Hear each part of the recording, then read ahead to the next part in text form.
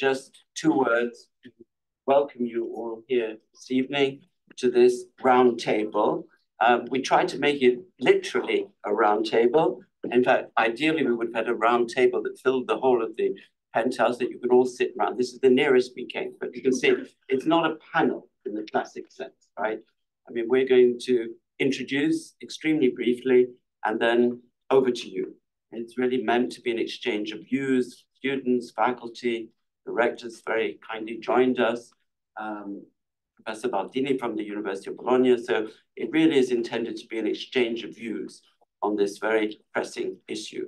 And we're very fortunate this evening in having Marion Moshammer to chair the session. And without more ado, I'll hand over to her. Marion. Thank you so much. Dear audience in the room and online, welcome to a conversation, a roundtable today about the European Parliament elections, which are scheduled to be held from the 6th to the 9th of June, 2024. This marks the 10th direct election since 1979 and the first one after Brexit. The elections take place every 5 years by universal adult suffrage, with more than 400 million people eligible to vote. They are the largest transnational elections in the world. Following the EP elections, the European Parliament elections, the Parliament will vote to elect the new head of the European Commission, the EU's executive body, and to approve the full team of commissioners. 705 MEPs are elected to the European Parliament, which makes it the only EU institution to be directly elected. While European political parties have the right to campaign EU-wide for European elections, campaigns still take place through national election campaigns, advertising national delegates from national parties. As an EU citizen, you can vote in your country of origin, from abroad, or in the country you live in. Now, why should we in the room, as future policymakers, care about these elections and what is at stake? The European Parliament elections in 27 countries this June may produce alert to the populist, Eurosceptic right. So what would this signify for the EU's next leaders and its flagship projects, such as on climate, security, and defense, amid state and global risks? Should Europe's allies be concerned?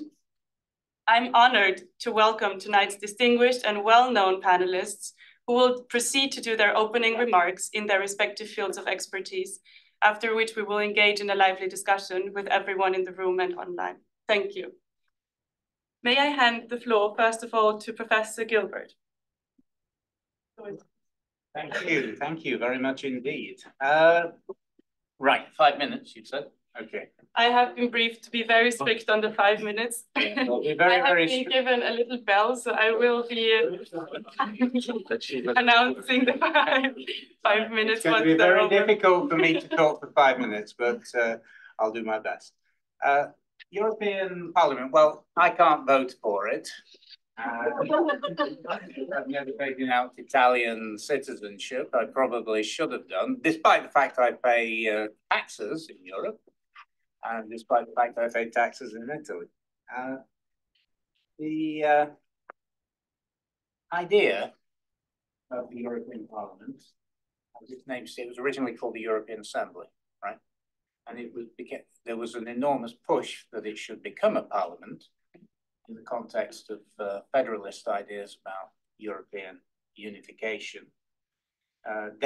When I was back as an undergraduate, one of the first books I read was David Marquand's A Parliament for Europe. It was a very, very good book. It's still, in some ways, not being surpassed.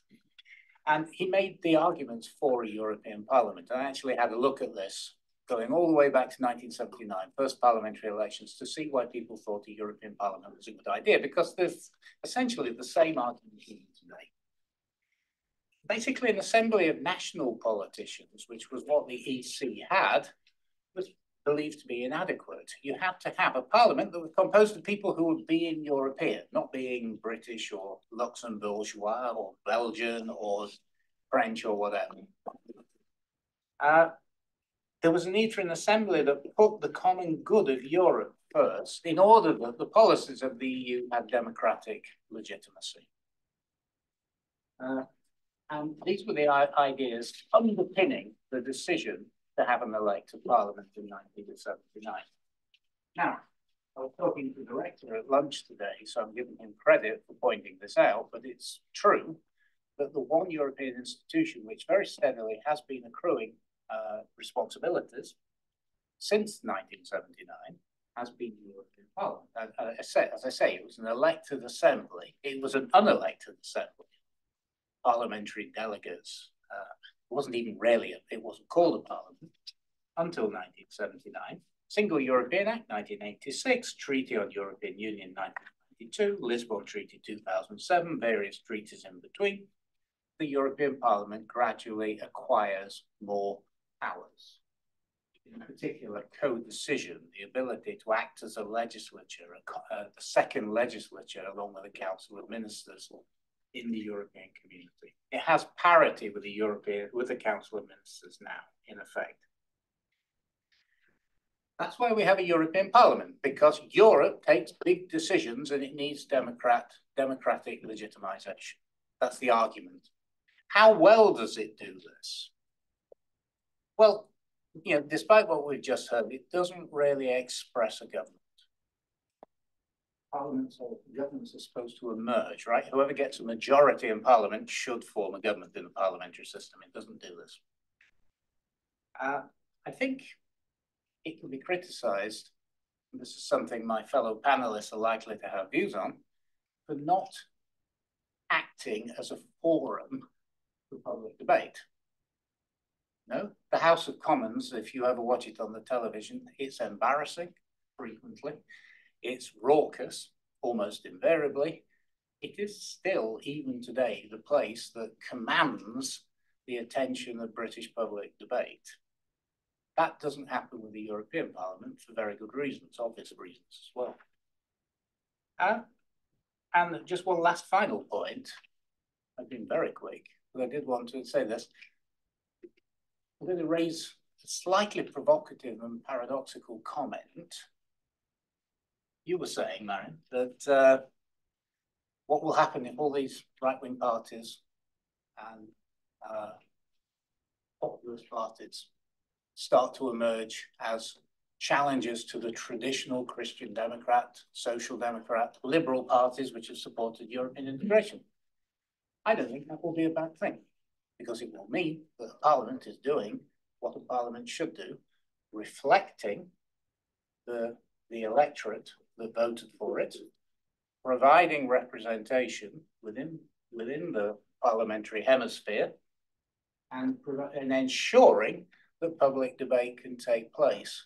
Now, you're asking me, do I want Le Pen and Orban to get a majority? No, I don't. Do I think that you should be represented? Is it likely to give a jolt in the arm to the European Parliament? Possibly, yes. These elections might actually provide us with an authentic European Parliament. Thank you. Thank you very much, Professor Gilbert.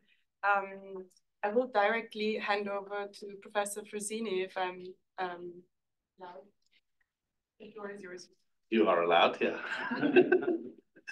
Okay, while Mark still cannot vote in European parliamentary elections, I'm doing my very best to get my documentation together to be able to vote in the next British election, because they finally lifted the 15-year limit in terms of residency, which might have made a difference in the Brexit referendum in 2016. Now, I'm going to pick up on where Mark ended.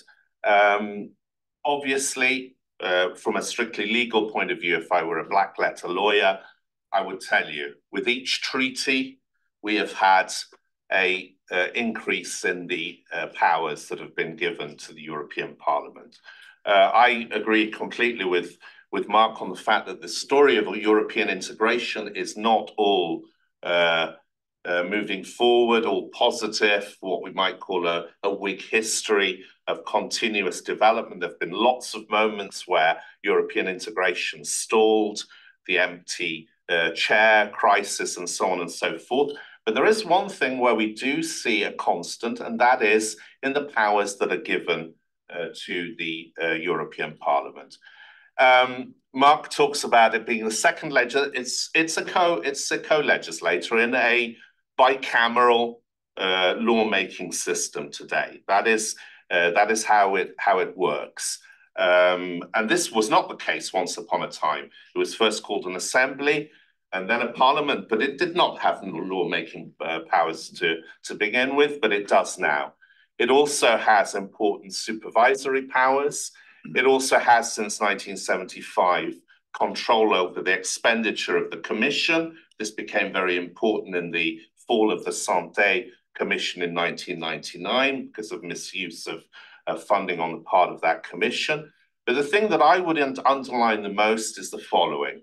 And here, I don't want to go to the other extreme and say, yes, the European Parliament expresses a confidence towards a government. To define the European Commission a government, it's probably still in progress, as it were. However, we are getting ever closer. 1999, the fall of the Santé Commission was because we'd had the Amsterdam Treaty that gave the possibility to the European Parliament to approve motions of censure. And although a motion of censure was never approved in Parliament, Santé had to resign. Case number 2, very interesting, the formation of the José Barroso Commission in 2004. The Parliament threatened to use its power to block a commissioner delegate because of ideas that they had expressed during the hearings. This was the person that had been appointed by the then Berlusconi government, Rocco Buttiglione, who expressed controversial opinions on same-sex marriage, the role of women in society, and so on and so forth. And it became very clear that a majority in Parliament would not support that commissioner, and indeed Italy had to indicate a new commissioner. This actually also had a fun anecdote to it because it meant that when the Second Rome Treaty was signed, the constitutional treaty, Berlusconi was hoping to be on his own hosting this great event. And because of the delay in the formation of the Barroso Commission, he found that he had to share the scene and share the stage with Romano Prodi. And this certainly did not please him at all. But question to all of you, 2019. I'm not going to touch on the Spitzenkandidat because that's something that our rector will talk about. But in 2019, how many commissioner delegates were blocked by the European Parliament? 3. And that is not an indifferent number. That means that the Parliament is playing a role. The lion's role in determining the composition of the commission, maybe not, but it is playing a big political role. 2 commissioners, a Hungarian and a Romanian, were blocked immediately, and the 2 respective governments had to find replacements. And then during the hearings, at a certain point, a conflict of interest emerged with regard to Goulard, and she was forced to be replaced by Macron. And from a political point of view, that is not a secondary thing to happen. With all respect, if I may, for Romania and Hungary, don't misinterpret me, all of you, but certainly to say no to a commissioner that has been appointed by France, a fairly famous economist like Sylvie Goulard, was a pretty important move made by Parliament.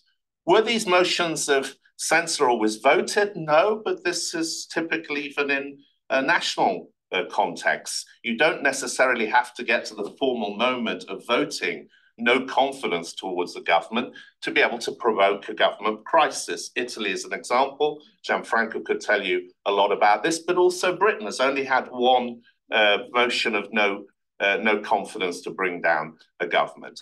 I will stop here. Maybe during the Q&A, I will also mention the significance of the electoral system that is used to vote for the European Parliament, but that we can talk about maybe later on.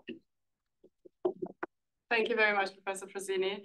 I will hand over now to Rector Dehousse, who will elaborate on the lead candidate arrangement, or Spitzenkandidat, as we say in German. Yes, as one says in Eurospeak. Well, I think there's a nice continuity in what has been said by the 2 colleagues who started first.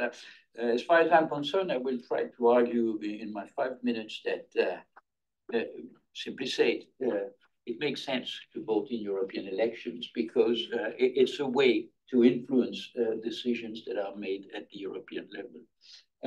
And the chain of command works better than one tends to believe. But it's taken a certain time to build this system. It's fair to say that when the first European elections were held, the result was far from responding to the expectations of the promoters of the system. Because basically, it turned out that because the elections were contested by on a national scale by national parties, they tended to focus on national issues.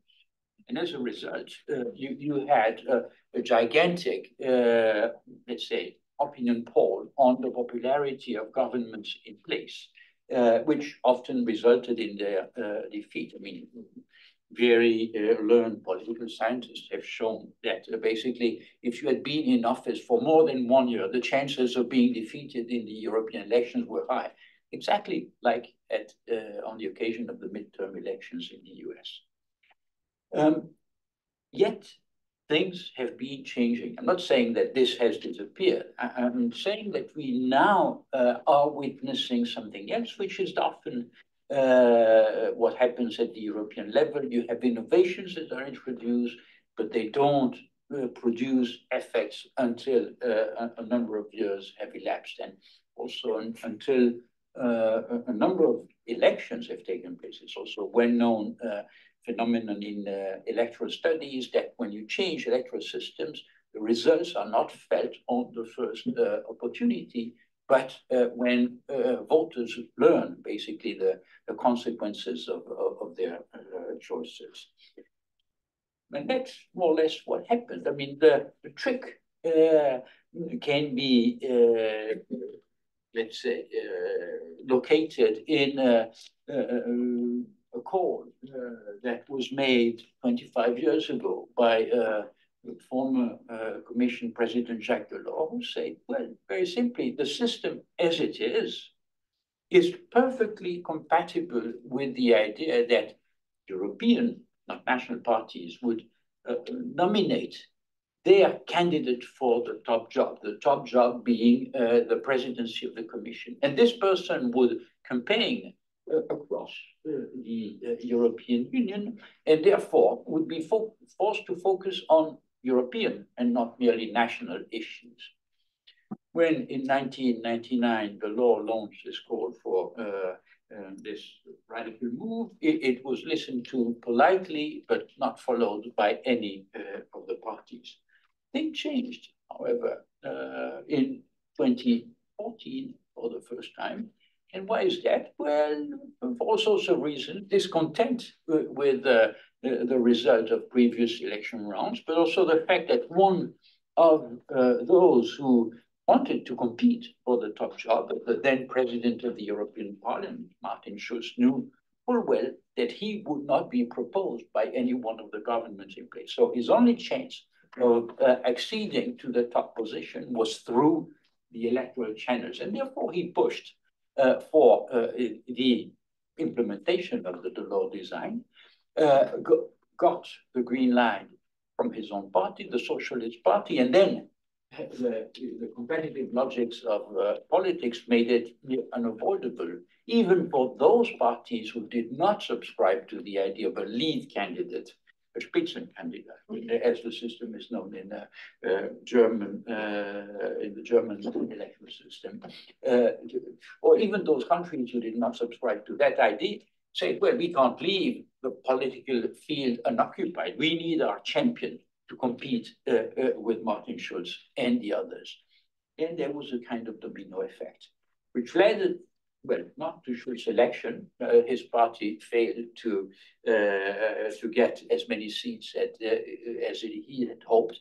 It's actually the European People's Party that got the largest number of seats on the allocation. And therefore, the European People's Party candidate who was selected to become the Commission president. This, despite the fact that within his own party, a large number of people, including Angela Merkel, very powerful German chancellor, and Herman Van Rompuy, then president of the European Council, so no small character on the European scene. All these people were opposed, and yet Juncker prevailed, which shows that there was a kind of logic in the system. And that's the interesting point. It did not stop there at with the choice of the Commission president. If you look at the Commission's program, you will see that the Juncker Commission had a program which very much looked like that of the candidate Juncker. And that even the structure of the Commission was changed in order to have groups of commissioners who would focus on the main point of the presidential program, which triggered, of course, a kind of a creeping presidentialization in the institution, but that's another story. What happened subsequently is interesting because, as everybody knows, Ursula von der Leyen was not the Spitzenkandidat, and yet she became Commission President, which led very many people to say we're end of the idea of an indirect choice of the Commission President. But I think it's things are more complicated than that. If you look at the substance, what did von der Leyen do when she was parachuted in Brussels against all odds, because nobody really thought of her as a candidate for that position? Well, she had 1 week to find a majority in parliament. So what did she do? She basically engaged in a conversation with parliamentary groups and took note of the fact that on that occasion, there was a large shift in favor of green parties across Europe. Hence, the #1 item on her agenda is climate change and the launching of a Green Deal at the European level. You know that the temperature, if I may dare this kind of metaphor, has changed now at the European level, and there is a big push towards, let's say, slowing down on the implementation of the Green Deal, because there's a big distributive issue. Who is going to pay for all this? And we've seen farmers in the streets to protest against the cost that they had to pay, which leaves the European People's Party to now advocate a pushback and slowing down on the delivery. You might say it's a dangerous evolution, but seen in political terms, it's an interesting evolution because it shows that you have political leaders who are listening to what citizens and voters have to say. And if indeed a large and a vocal number of citizens complain about the policies decided in Brussels, then they have the opportunity to vote. So my bet would be that we will see a lot of these Europeanized discussions, and we will see, despite the fact that in Italy, for instance, the big issue seems to be whether the Prime Minister will be a candidate in all constituencies. I think you will see a gradual emergence of pan-European issues and debates, and that's exactly what the Parliament and the elections were created for. I'm sorry. Thank you very much. Thank you. I'm sorry. Thank you again.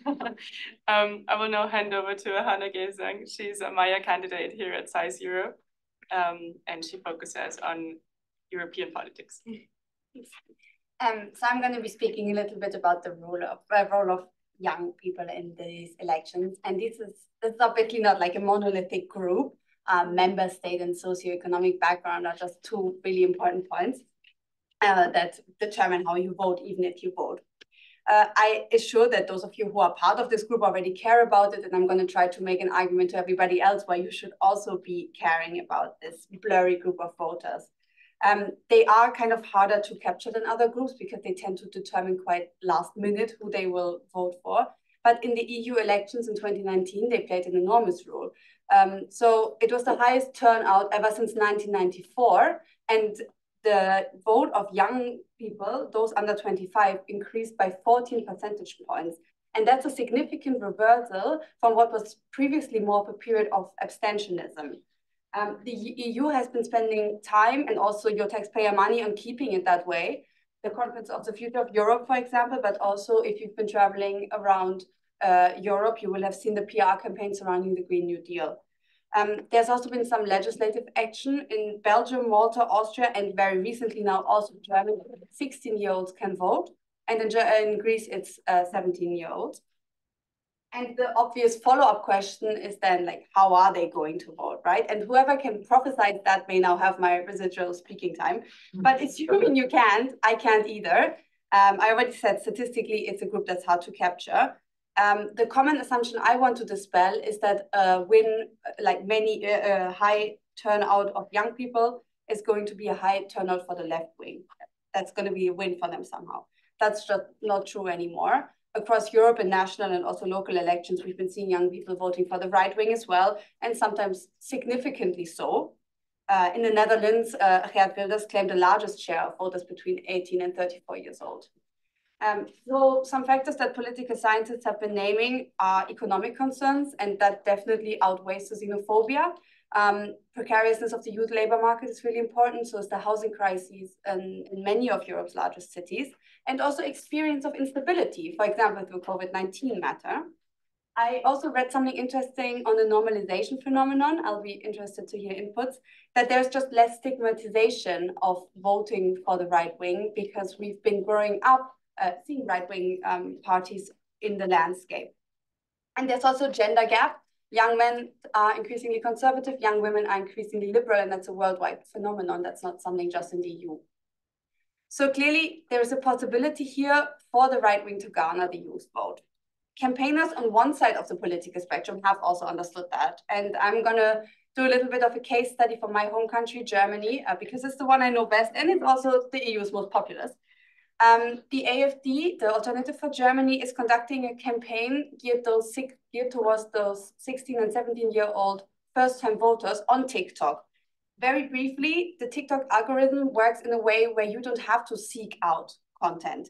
Any given video that's uploaded is shown randomly to a number of people. If it's then watched or liked, it's shown further.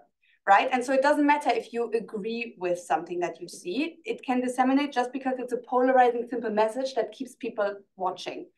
And consequently, the lead candidate of the AfD in Germany, called Maximilian Krah, has been going viral quite regularly.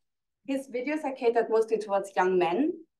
Some quotes include, real men are right-wing and patriotic, and also, actual quote, there is no need to be kind, soft, weak, and left-wing to get a girlfriend. And that sounds really stupid, but these videos get millions of clicks. And there's also a complete failure of other parties at the same time. The TikTok videos posted by the AfD parliamentary faction are reaching about 10 times more viewers than all the other parties combined. So this space is left entirely to the right wing. And there doesn't seem to be another party capable of distilling their messages in a way that's attractive to these young voters.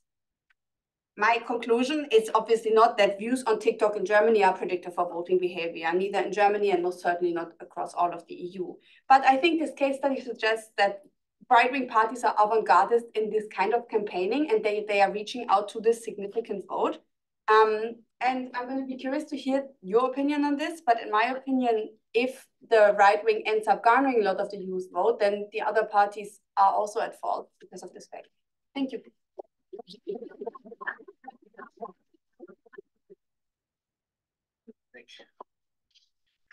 Thank you very much, Hanna. I would like to hand over the floor to Professor Leigh, and he will speak about the impact of the elections on general EU politics and wider policies. Thank you. Thanks very much, Marion. Well, in my 5 minutes, 3 main points.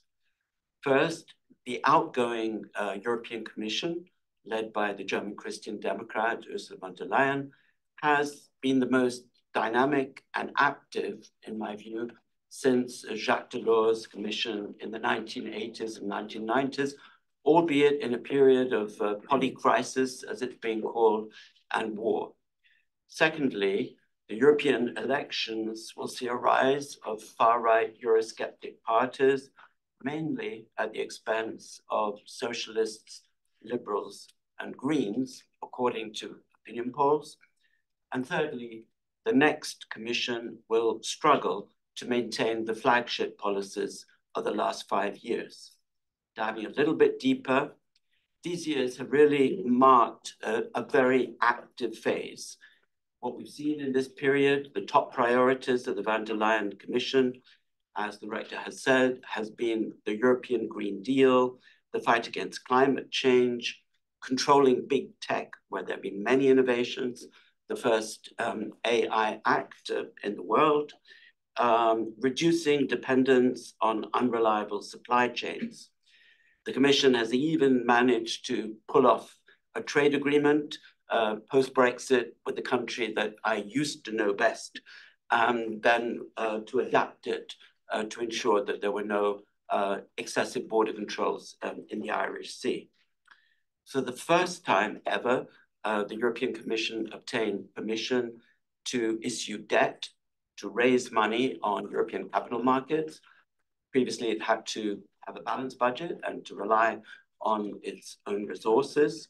And this was used, as you will remember, to finance recovery from the pandemic.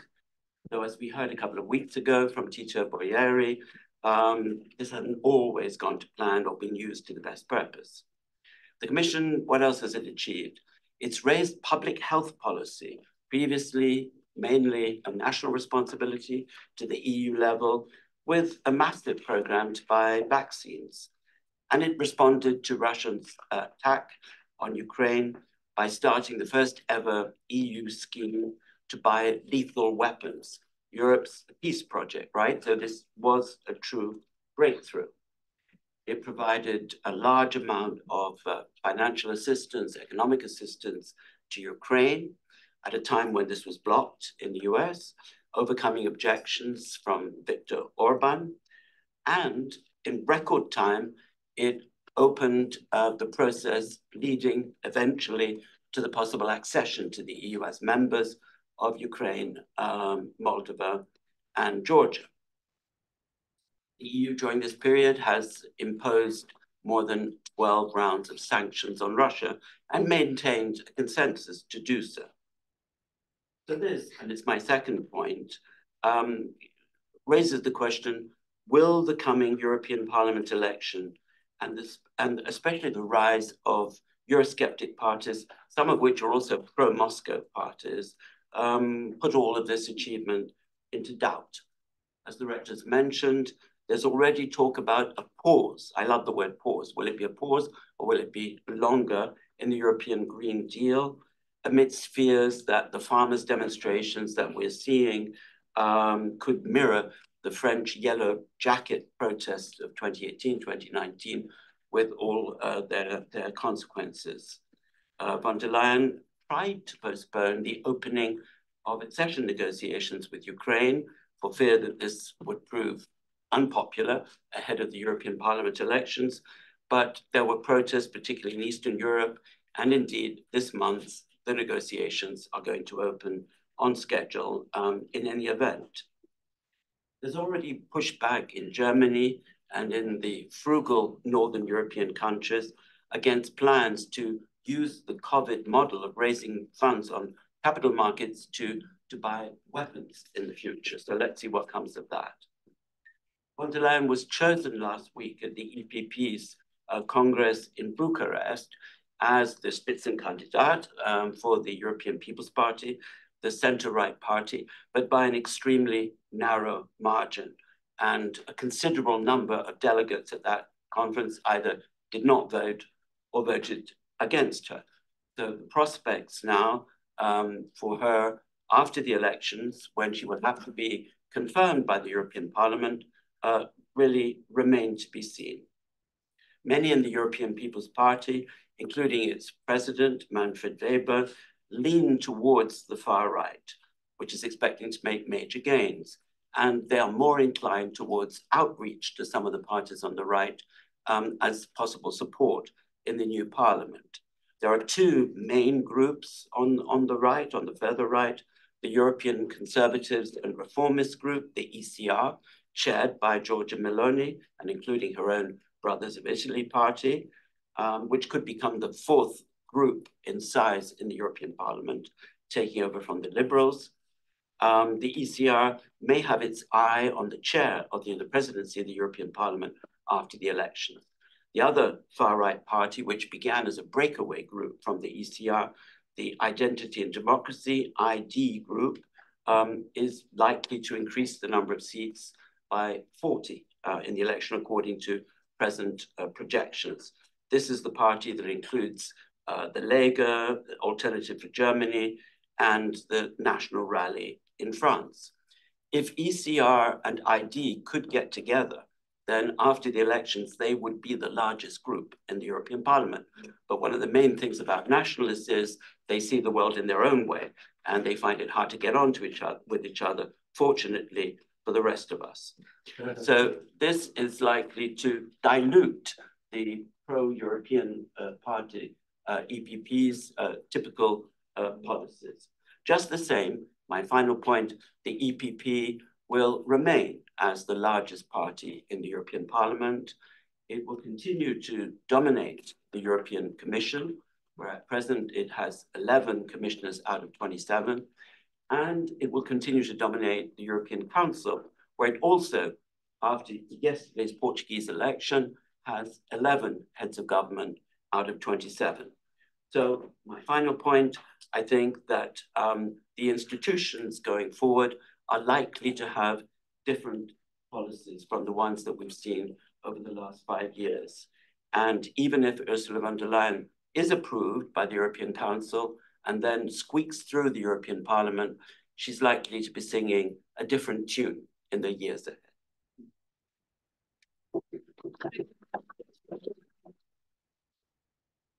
Thank you very much. I will now hand over to Professor Baldini, who is an associate professor of political science at the University of Bologna. The floor is yours. Thank you. Thank you very much for inviting me. It's always great to be here. So I had basically to change my 2 or 3 points every time I was listening to my colleagues. So I try to make up my mind and say something which makes sense, hopefully. So the first point which comes to my mind when we talk about Italy and the European election is a point about turnout, which is basically one of the points of the second order election, which is hanging over the room, even if it's not been specifically mentioned so far. So the idea is basically that citizens go to the poll in ways that is much less numerous than when they have general elections. And this has been affecting the way in which European institutions have tried to build a stronger legitimacy, especially over the last 10 years. Now, Italy used to be a country where people would go to the polls in high numbers, especially during the so-called First Republic. They no longer do so, and the last time it was only slightly more than 50%, which is more or less the European average, whereas in former times it used to be much higher. So on this point, on turnout, I think we still need to focus as people studying politics, because it's an important thing to understand that, you know, if people don't go to the polls, of course, the legitimacy of the institution is somehow affected. My second point was about the way in which European elections used to be interpreted in Italian politics, which is also an important point, because if we look back 10 years, we see that except for the UK, where, of course, the 2019 elections had to be held in order to get Brexit implemented, the European elections have had huge consequences for Italian governments, in the sense that they have twice been misjudged in many ways because of the massive votes that first Matteo Renzi got in 2014, which he basically interpreted as a vote of confidence on him. And because Renzi, if you recall, had been just sworn in government since 3 months, more or less, when we had the elections in 2014. And he went on to interpret the 40% as, you know, a vote of confidence of him. Basically, he went up, you know, to try to reform the institutions and to think that that was like a political vote, which it wasn't, basically. So that was a point, I think, that needs to be remembered. 5 years on, Matteo Salvini does more or less the same, even if in different circumstances. He was the junior partner of the Conte I government, and basically he interprets the 34% of the League as, you know, a means to be put on the table to assess his power and to have full powers, as he basically said a few weeks after that vote. And in this case too, but much more quickly, this turned out against him. So the election was misinterpreted as a huge vote for the League, which it was in many ways, but it was a European vote, which was not, of course, again, a general election vote. So what can we expect now? Of course, now things are different because, as it has just been said, we have a government that has been in for 15 months, basically, and the opinion polls would not see any kind, at least so far, of huge change in terms of the political equilibrium between the different parties. So, of course, it's too soon to say, but what we can say from opinion polls is that now there is going to be two games in the interpretation of the balance of power between the parties in government. And again, the opinion polls would tell us that not much would change if the results remain the same as they are now in opinion polls. But the most important thing perhaps is for the opposition, because European elections being held on proportional representation, again, there is the danger that the parties that get good votes, as possibly can be for the PD or the Five Star Movement, would interpret this again as, a vote for them in the future general election, which of course is again not the same thing. Moving to the ambitions that President Meloni has had since she has become prime minister. This is also an important point that has been already raised. So I will say a few things just to complement what has been said already. When Meloni became prime minister, and even before that, when she was basically smelling the coffee during summer of 2022, because the opinion polls would put her party long ahead of all the others, she basically tried to reach out to members of European People's Party, to President Weber, to many others, to try to make game big in terms of ambitions of her party to represent as a sort of a pivot part in terms of the new alliances between the different groups.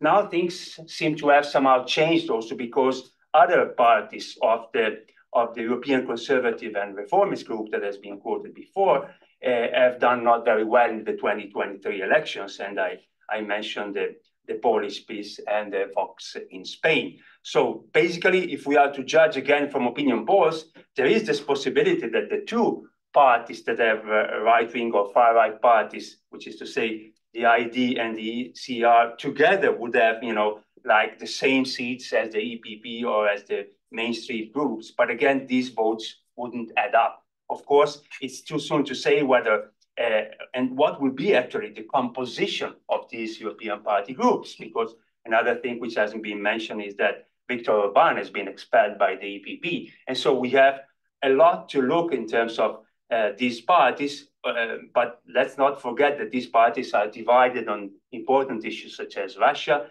and also the management of the economy and of the Eurozone more specifically. So there is a lot to be looked at in the next election, and I think that these are going to be important both for the consequences on Italian politics, but especially for possibly a new role of President Meloni. But this is going to be played in the difficult equilibrium between the different party groups. Thanks. Thank you very much, Professor. We have touched upon a wide range of topics ranging from direct elections, the EU's democratic deficit in a historical context, the legal and constitutional aspects, the Spitzenkandidat arrangement and its future, young voters and the rise of the far right, the impact of the elections on general EU politics, and the more national perspective of Italy on the EU elections.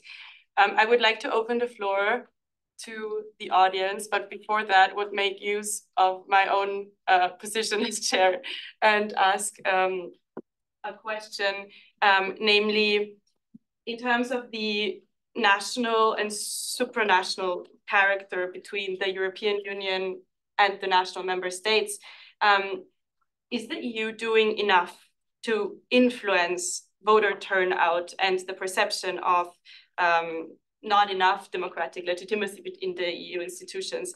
Do we maybe need treaty changes in order to enhance this democratic legitimacy also in the view of voters, or do we have we done enough in these terms? I would like to ask Professor Frosini and Professor Gilbert in terms of the treaties and the development of those. And then I would like to direct the question further to Hanna Gesang on what she may think about the EU's outreach for the turnout on the European elections, because you said that in 2019, rightfully, the turnout was very, very big, and we wonder how this will change. Thank you. I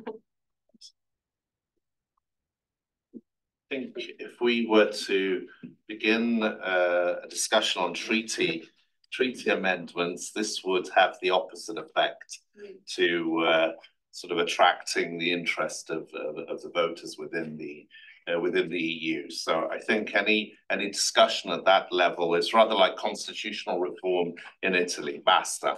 Let's try and do it in some other way. Hannah's mentioned the mechanisms that could be used in order to counter what, if I'm not mistaken, what you were talking about is micro political targeting, which I think, you know, at national level, maybe some measures should be taken against this, because it I think is pretty worrying. But having said that, I don't think that the electoral system that is used for European elections is particularly voter friendly. And I will admit, from this point of view, that I've never been a great fan of proportional representation. I think if we shifted to a different system, however, this would mean some changes in the legislation at EU level. So we get into a bit of a catch-22 situation. But the electoral systems that are used at national level, and the fact that PR has been imposed on all the countries, I think is not particularly positive. One possible solution would be to go down the road that the Spaniards went down with regard to their system of proportional representation, and that is to have it in, sorry if I get into the technical, but to have it in small electoral districts where we know who the candidates are. And we need to intervene and try to convince the member states, because these are rules that are up to the member states, to stop it with the so-called pluricandidacy. Because that is the other problem. If you're elected in a certain electoral district, you need to be elected there and not be a candidate in all 5 districts. This is going to happen. Gianfranco didn't get around to this, but I'm sure he will add this. This is going to happen in the Italian elections. In all of the large, extremely large electoral districts for the European parliamentary elections in Italy, we will have at the top the leaders of the parties. There'll probably be Spitzenkandidat, capolista in all the regions, but then they will obviously only be elected in one, and they won't even go if they're prime minister, because Meloni cannot be a member of the European Parliament if she's Italian prime minister. I've not completely answered your question, Marion, in terms of attracting, but you know, the more the election campaign is grassroots, the more it's going to involve the voters of within the European Union. Thank you very much. Yeah, we have talked about the topic of democratic legitimacy of the EU institutions a lot lately, so that's where my question was directed. I don't know if you have anything to add, otherwise I will. I've got something to add. Candiaate, do you want to go first? Yeah, sure. So when I was researching this, I was thinking, okay, so why did people come in 2019? Why did I go to vote? But also maybe less politicized people. And it was practically Brexit and the Green New Deal. Those were really big factors. It was things young people really cared about. I will respond to Professor Frosini that what the AfD is doing is not illegal. So you can't really do anything on national level about it, at least from what I know.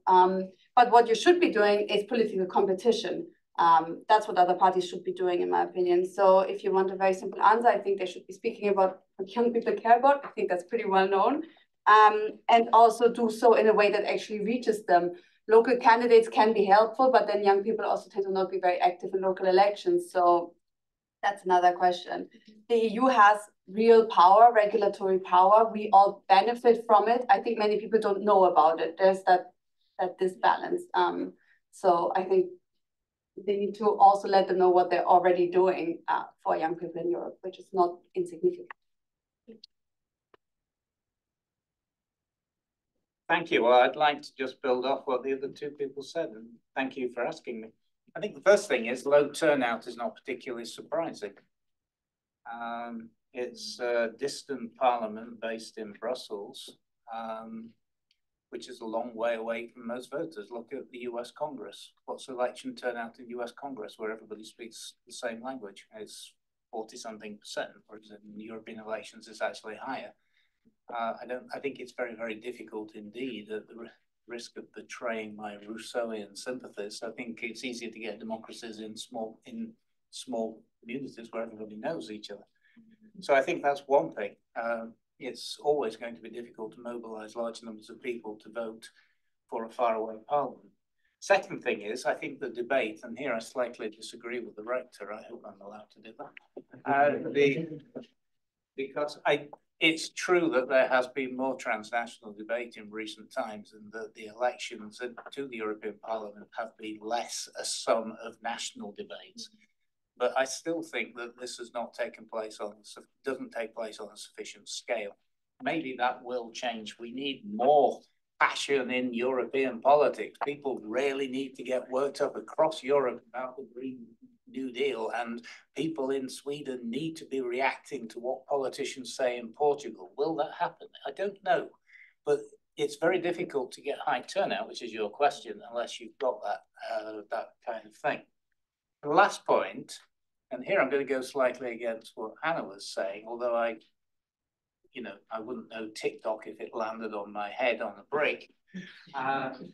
But it's these parties of the right are not just winning and gaining more votes because they're good at using social media.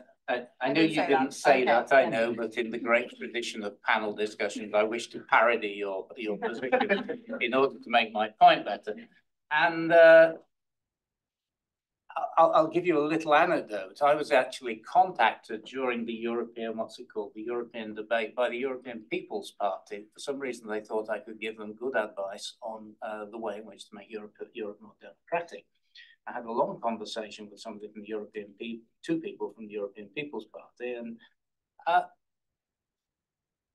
their argument was, how do we communicate to European voters what the Spitzenkandidat is? I responded to them, I don't know that, but I told them the story of my friend Michele Nicoletti, who was going to be a candidate for the Council of Europe. He was going to become president, I think, even of the Council of Europe. He was an Italian deputy, but who had been standing for the European Parliament, for the national parliament this was, and he had lost unexpectedly to a Leigh candidate. And I remember reading the newspaper when this happened. Michele, a very well-known person where I live, lost to a candidate from the Leigh, and the candidate for the Leigh said, well, you know, I don't know what to say, but I never saw any candidates from the PD out about in the streets. Whereas I can tell you, we Leigh, we were on the streets 24 hours a day. And I think to a certain extent, this parliament,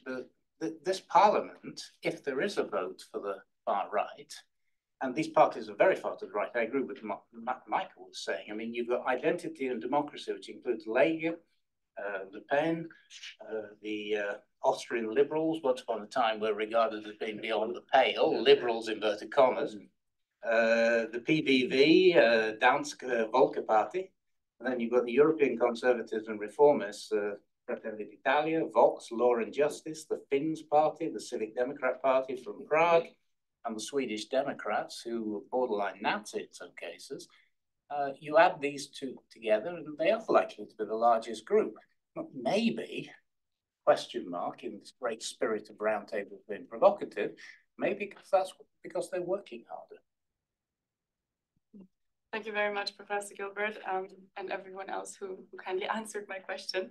I would now like to open the floor to everyone else. I would like to maybe collect 3 questions at a time. Professor Frosini, maybe are there questions online? Not for the moment. Not for the moment. Let's select 3 questions. It would be great if you could direct them directly at one of the panelists. Otherwise, we can see who wishes to answer it. Thank you. Thank you very much for this panel. This has been highly informative. I'd like to stay on the topic of voter turnout before we very quickly diverge from it. So I'll address this to Hanna, Professor Dehousse, and also Rector Dehousse and Professor Baldini. So given the fact that we have acknowledged that social media, of course, as Professor Gilbert wisely said, wasn't the only reason the right is gaining popularity, I was curious what the role of national leadership, especially for the far right, so I'd say in Belgium, like Tom van Grieken and also the AfD leadership emerging. I'm wondering what their role is in mobilizing their voters for the European elections, considering that I don't see equivalents maybe happening with the Liberals. And as kind of a brief corollary, this more specifically targeted to Hanna. In terms of the Liberals trying to get further turnout than the AfD, or I would say any far-right European political party, is there a more fruitful strategy in trying to convert these already appeal to voters in Germany who the AfD or any other party have reached first? Or would there be more benefit in mobilizing kind of apathetic liberal voters? So where can these liberal parties direct their efforts more effectively? Thank you, and please introduce yourselves briefly. Thank you so much for this panel. It's been really fascinating. I'm Francesco in the MEPP program. I guess I'll be asking Professor Leigh my questions since he's my supervisor. Do you think that the rise of the far right in Europe and in the European Parliament could lead to a sort of similar situation that we see in the United States, where Congress gets blocked when they're trying to send weapons and aid to Ukraine, and there's a sort of a deadlock? Do you think that that similar situation will arise in the EU and that we'll have a deadlock?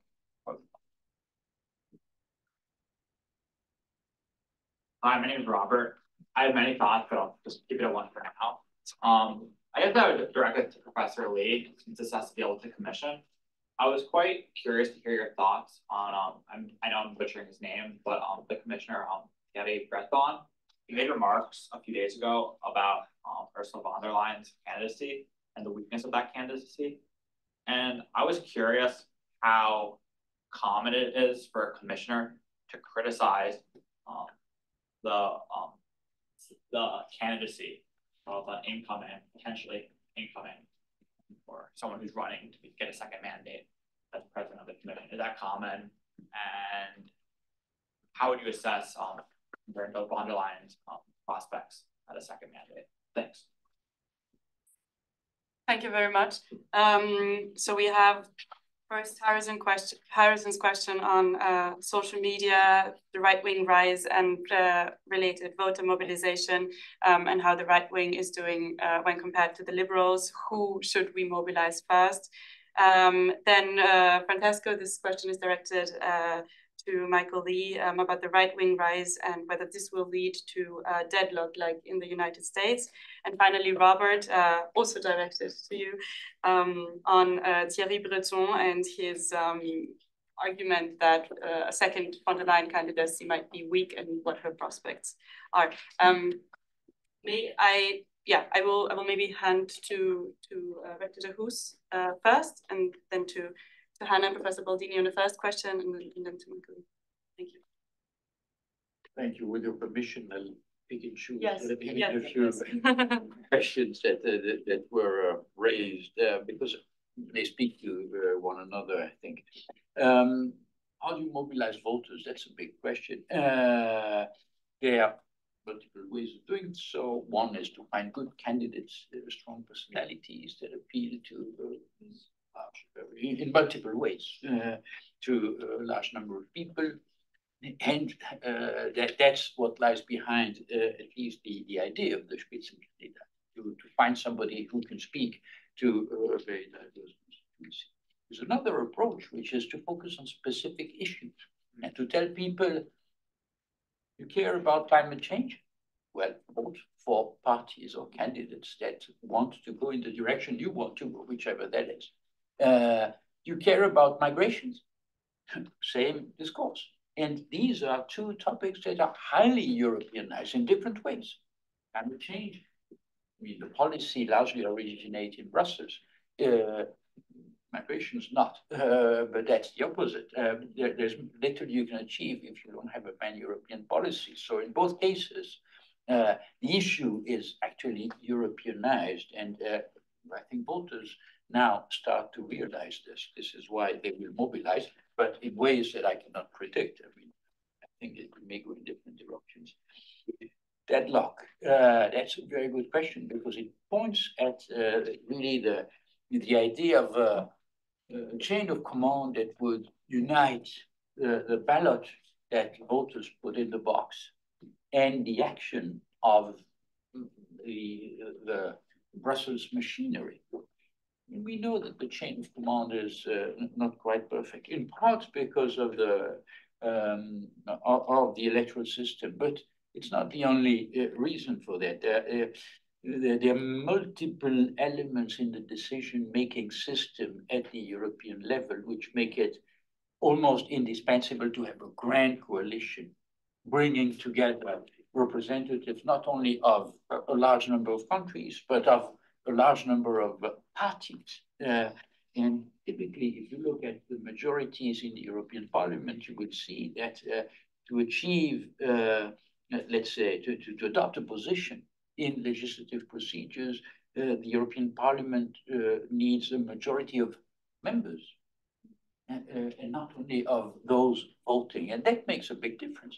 That explains, for instance, why, to many people's surprise, one of the most frequent majorities in the European Parliament actually is a majority where all groups vote in the same manner. So it's not as polarized as it could be, and certainly not as it is in the US Congress for the time being.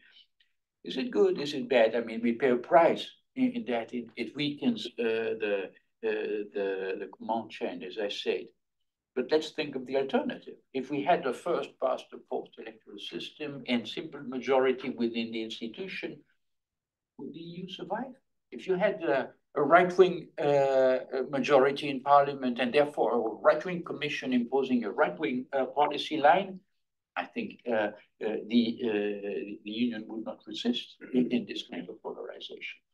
This is not an integrated super state. It's a union of states, and therefore a multi-level system in which it's important to have checks and balances. That's the big question: how to let's say preserve the stability through checks and balances on the one hand, and while at the same time allowing for some kind of citizen input and responsiveness from the institutions. Nobody has a perfect solution to that question. But after all, if you look at the mother of all constitutions, it can't be said that for the time being it functions in a very satisfactory manner either. So, thank you very much.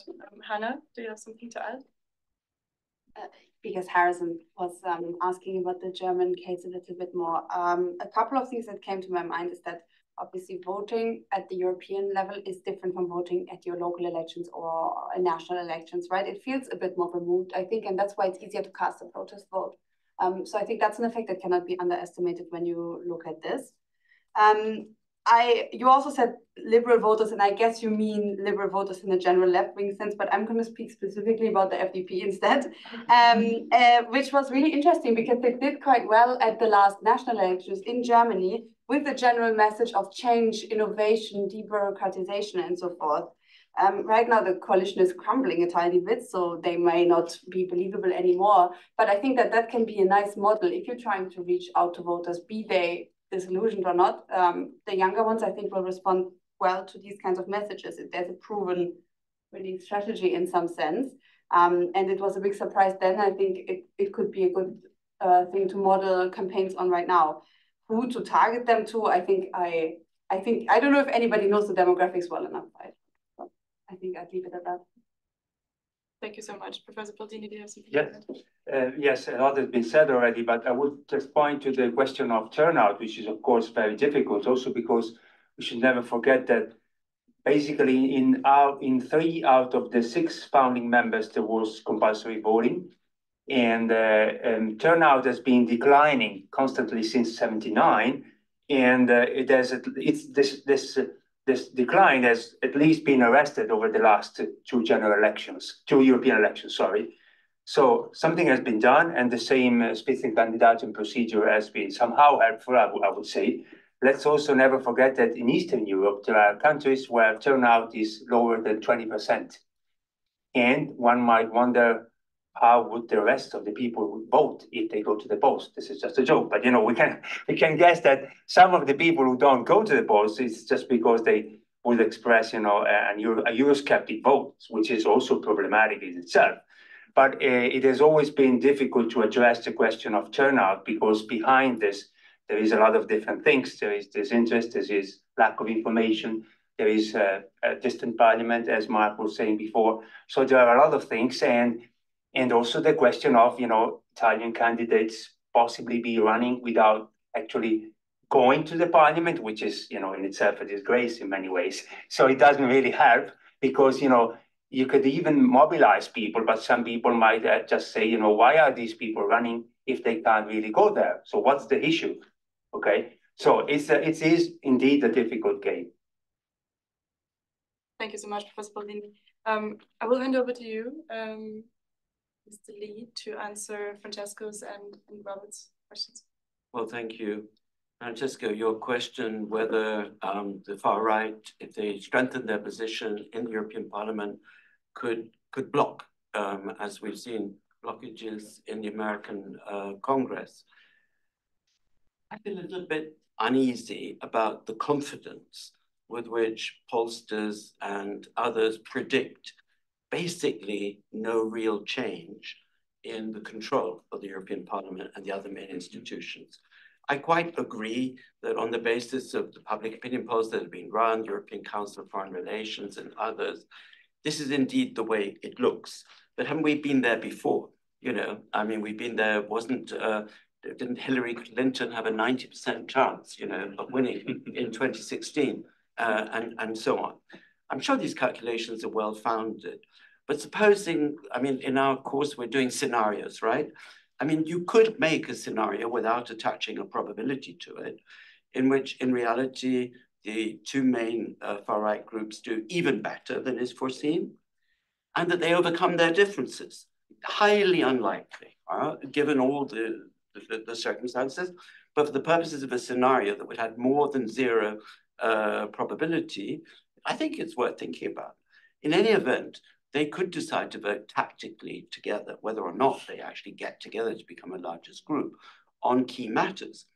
And they also have to approve the commission.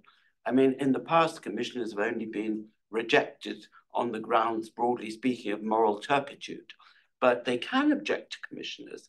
And if they see another commission dominated by the EPP, as well as the socialists who will have lost votes and the Greens who will have lost votes and so on, they might not like it. And when they come to hearings in the European Parliament, they might get stroppy. Who knows?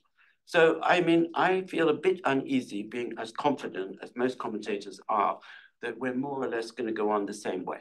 And there are circumstances in which not a blocking majority, but they could make life sort of really hard.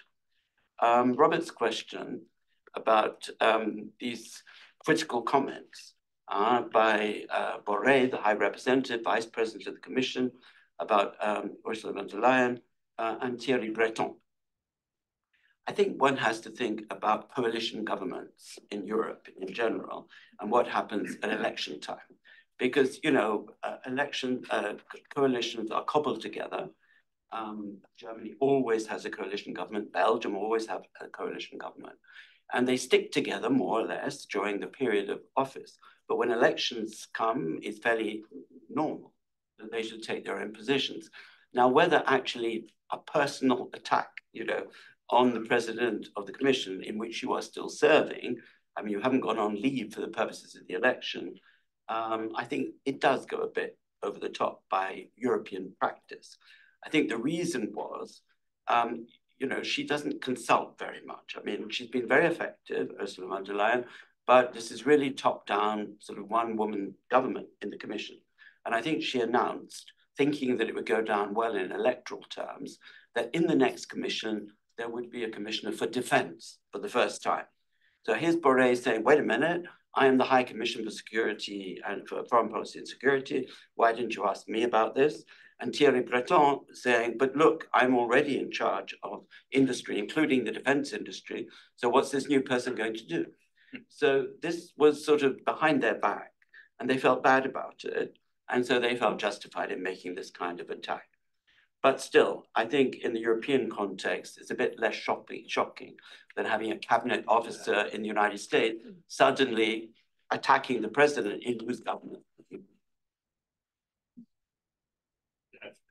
And I just, yeah, there's no such thing as collective cabinet responsibility at the commission level in the EU. Thank you very much. May I Yes. just add one line, which is, didn't we say we want more politicization? Yeah, but that's not. Thank you very much. Are there any further questions? We have about, or comments, we have about 15 minutes left. I have a question in response to something that Professor Leigh said, the director of this month. Yes, confident answering this about that seems like a correlation between Euroscepticism and pro-Moscow attitude. I was wondering for any additional thoughts on to what extent it's realistic to assume that Moscow is actually actively trying to exercise some control, at least through some rather than parties with accusations for some of these amendments, and if that's the case at all, how likely it would be to actually serve its own interest. Thank you very much. I think there's another question here.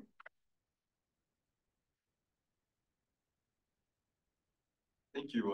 My name is Max. I have a question related to something that Hanna spoke about. You referred to the far-right parties, and specifically the AfD as avant-gardist in their efforts at mobilizing young voters through social media. And Professor Gilbert and his comment also hinted at their general success at mobilizing voters, whether online or offline. Why do you think these far-right parties have been so pioneering in their social media usage? One common narrative that you hear from these kinds of political forces is that they're often vilified or neglected by their respective mainstream medias in their respective countries, and that's why they sort of organically resorted to these kind of channels. What do you make of that narrative? And why do you think the political competition has been so weak in responding to these kind of efforts directed to Hanna, but also maybe Professor Gilbert and Professor Frosini, if they wish. Anybody? Thank you. Maybe we collect a third question from the back. Yeah.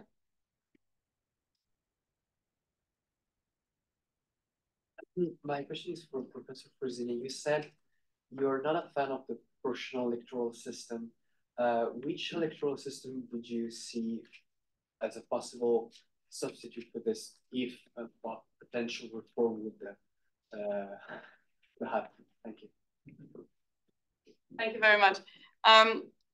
May I start by directing Jale's question to you, Pastor Leigh, on Euroscepticism and the correlation to pro-Moscow influence, and whether there is a respective influence. Well, one of the reasons why we hope that it will be difficult for these parties to get together is that some of them lean in that direction, and others, such as Fratelli d'Italia, are strong supporters of NATO and of Ukraine. So I think this means that it's unlikely that we're really going to see a rapprochement between all of these parties.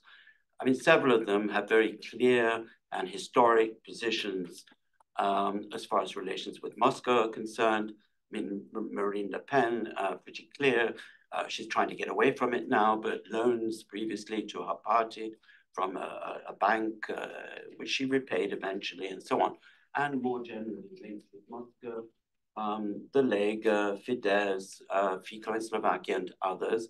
I don't think Russia has to intervene actively in order for those parties to maintain their broad positions, critical about the war, and so on. That's not to say that they're not practicing their usual bag of tricks, whether deep fakes, various forms of interference on the social media. I would expect them to continue that as usual. But I don't think their interference is necessary for those particular parties' orientations to be what they are. Thank you very much. Maybe we switch to the question on social media and the far right, especially the AfD. Hanna, would you like to start, and then we hand over to Professor Gilbert? I don't think that the claim about the mainstream media abandoning them and they have to be innovative is fair. I mean, Obama massively innovated on social media outreach, right? And he's not right wing. So I think it's deliberate targeting. I think it's a strategy that they are employing. And I think that the establishment parties, quote unquote, have simply fallen behind on it, as happens, especially if you are in government for 16 years, more or less. A kind of stagnation of innovation under Merkel in more than one area. I think in Germany, at least, is to blame. I cannot really speak to other European countries, but I'd be curious to hear opinions if there's anyone. Well, I'm not going to answer the social media one as somebody who is the least socially connected person in the universe. I to say one obvious thing. They can lie. It makes it easier to lie, right? And I think this is something that unscrupulous political parties engaged in what they regard as a crucial political competition tend to do. Whether we should have a system, whether we should allow social media to have such power in a democracy that you can have a situation where really quite egregious untruths are diffused very, very quickly is something I think we all need to start thinking about. You know, I'm teaching my course on democracy and its discontents. There should probably be a lesson on that subject, frankly.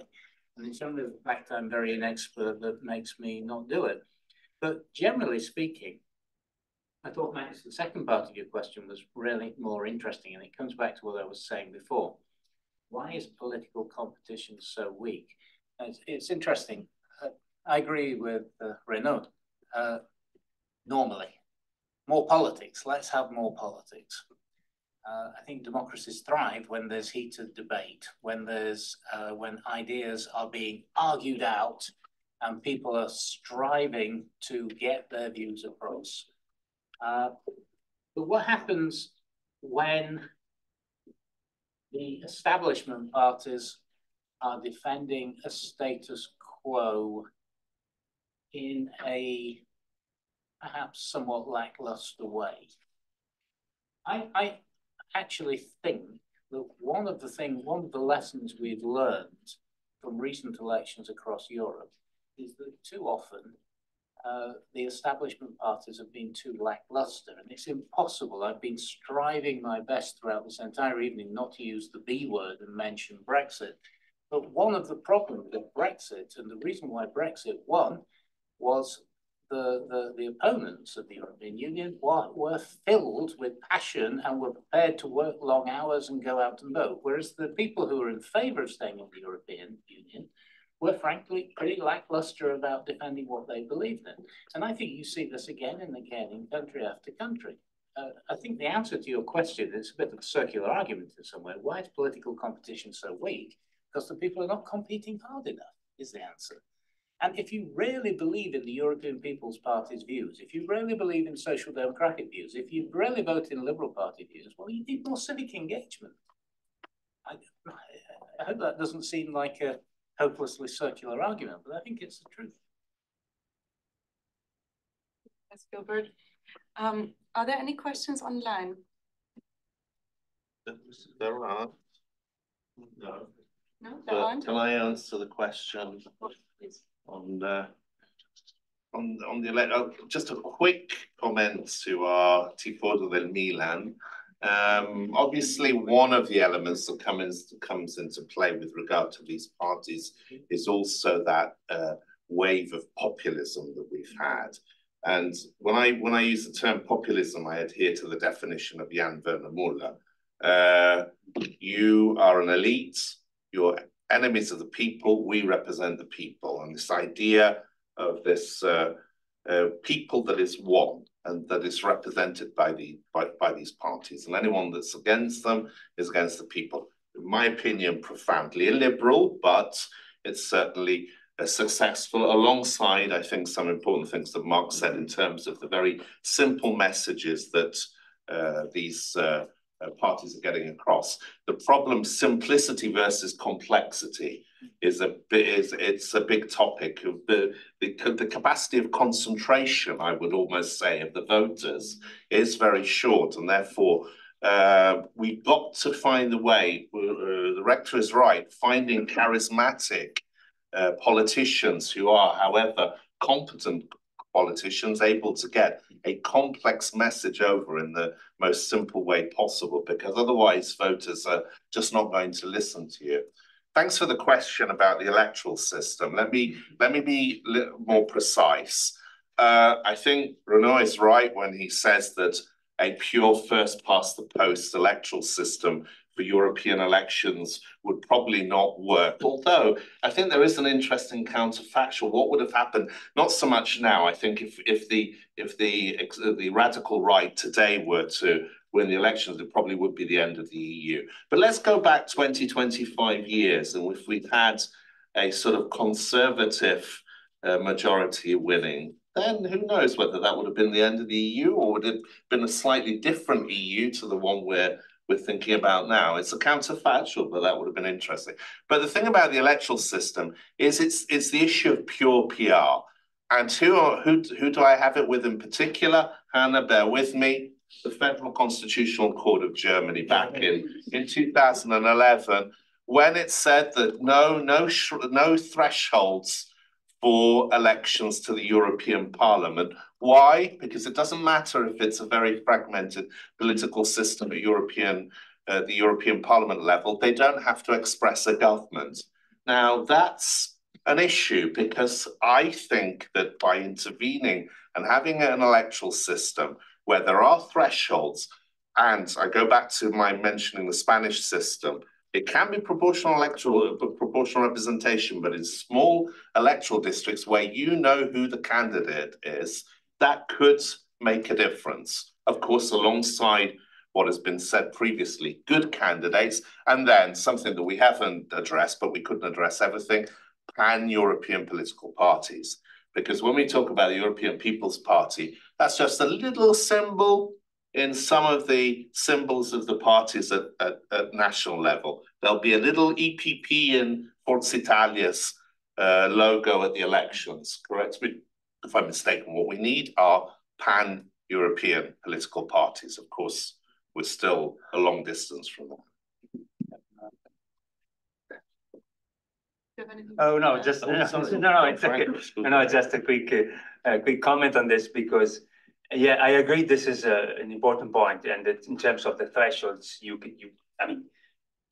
that judgment was a bit, yeah, as you said. I mean, I agree with that point. At the same time, there is also an argument on the thing that depending on the size, on how many seats you have to elect in each country, of course, this affects proportionality of the system a lot. So it's mainly a matter of the major member states, because if you go to small states, that's the proportionality, of course, is affected by the assembly size, so to speak. But that's going to be very difficult to have pan-European parties. It's hugely problematic for the ways and the reasons we said before. So I also wish we could go in that direction, but it's hugely complicated. Thank you very much. Are there any last questions? Otherwise, I would come up with a little question myself for the last 5 minutes we have. Professor Frosini, is there anything? Oh, sorry. I just have a quick point. Sorry. No speaking. Just to bring an American perspective to like the conversation on politics and involvement. Obviously, no one wants to say this out loud, but the idea that more involvement is necessarily a positive thing, I think is questionable. I think there's this danger of polarization. And I think from my perspective, one of the strengths of the European project thus far has been the lack, and yes, there's exceptions, obviously Brexit, other cases as well, but has been, in my perspective, a lack of polarization, a lack of division on the question of Europe in many contexts. And I think the possibility of pan-European parties, more involvement, more youth engagement brings the danger of a growth in Euroscepticism. I don't know. I know this is a very loaded question, but I think that is something to keep in mind. Your comment. Yeah, I don't know what development is. You keep the debate. I was going to say it's an interesting point. Yeah. I mean, this is what I was saying before in terms of Eastern Europe. I mean, we don't really have huge evidence that says, what are the rest of the people who are not turning out thinking. But, there you have a percentage of people that go to the polls, which is 20, 30, 40%. But there is a point in what you say, basically. And so because we have been here before, I mean, if I look back 5 years, we were in the same situation. I took to debates which were basically saying the same things that we're saying now. If these two groups get together, what will happen? Would the EU be over in many ways? And so I hope we're going to be in the same position also after the election where we've been after 2019. Groundhog Day. Yes. Can I just a few words? I've just finished writing a book about how Christian democracy led Italy to democracy in the post-war period. Alcide de Gasperi rather thought that politics, that the aim of democracy, the end of democracy, was democracy itself. He thought it was vitally important that you committed yourself to the process of democracy and that you had an engaged citizenry who was prepared to commit itself to democracy. Now, the European project has been, to a very large extent, I don't know what Sir Michael will say about this, but it has sometimes come across as being top-down and technocratic. But the goal of the European project has always been precisely that of having a union with activists, with Europeans expressing their political views, perhaps even, God forbid, eventually in some sort of federal state. Now, you can't get that unless you have political engagement. People have got to commit themselves politically, even if this means they might lose. Even if this means they might lose. That's what democracy is all about. And I think the European Parliament, is the purpose of the European Parliament to express European values, the parties that support the project, or is it the values and opinions of Europeans? And if it's the latter, which I think it should be, then it's up to you. It's incumbent upon you to make sure you win elections and to make sure that you can get your views across to the voters. And I think one of the things in Western democracies over recent years is that parties of the centre, liberal parties, Christian Democrat parties, social democratic parties, conservative parties, I'm mildly conservative in my political views myself, have been less and less good at communicating their often very sensible policies to voters. Well, you probably noticed a recurrent theme in my interventions in this thing. This is the task. So I'm not sure I agree with you, Robert. I think political passivity is a tempting thing to fall back on, but I don't believe that we, if we're serious about building Europe, which I for one certainly am, or would be if they would let me vote, is something that I don't think you can rely on a technocracy. I genuinely don't. I think Europe has got to prove its value at the ballot box. This is my opinion. Thank you, Professor Gilbert. I think those were wonderful concluding remarks. I thank you very much. I would like to thank the panelists and the audience for your lively participation. Thank you so much. And have a lovely evening in Bologna. Thank you so much. No, I just think that if you look at the US, It was nice to see you. you have a higher participation of the public.